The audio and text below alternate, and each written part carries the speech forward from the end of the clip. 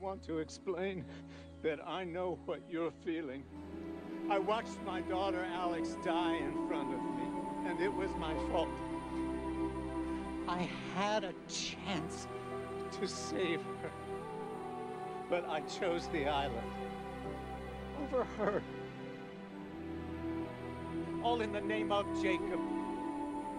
I sacrificed everything for him, and he didn't even care.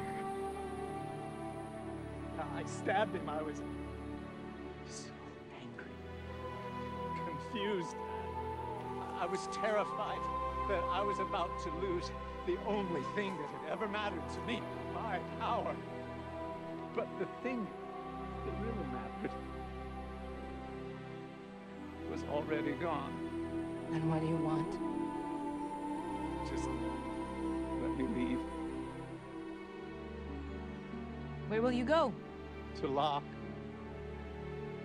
Why?